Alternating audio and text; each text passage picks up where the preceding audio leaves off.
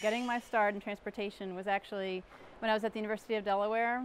Ron Moore of Pannoni came into our class. Shinya Kikuchi was teaching Intro to Transportation. And so Ron Moore came in as a young professional, told us about the industry, and then more importantly offered us a job when he walked out the door. So I started doing traffic counts, and it just kind of went on from there. I find the WTS Philadelphia chapter has, by and large, the best quality events. The events are always well thought out, well planned, well attended. I know I'm going to see people there, which is important to network. And I know that my people and I will all get something out of it. It's always a good return on the investment and the time.